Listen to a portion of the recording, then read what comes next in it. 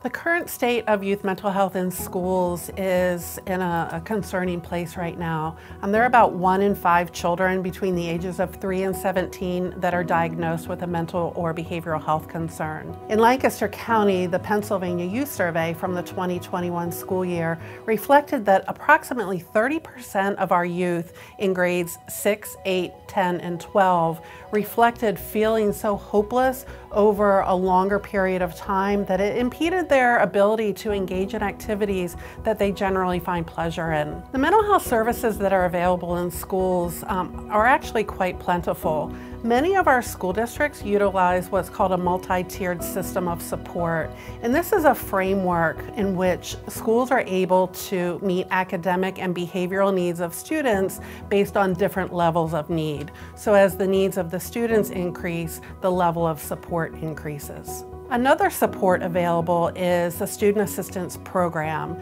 The Pennsylvania School Code does require school districts to have a Student Assistance Program in place kindergarten through 12th grade.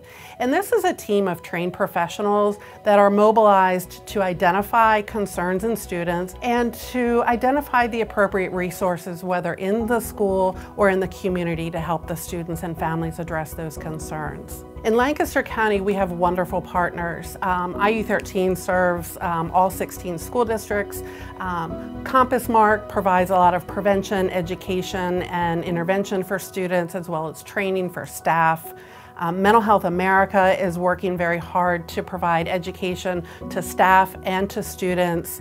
We also have the Touchstone Foundation that's trying to remove the barrier, the financial barrier, so that families can afford the co-pays for mental health supports within the community.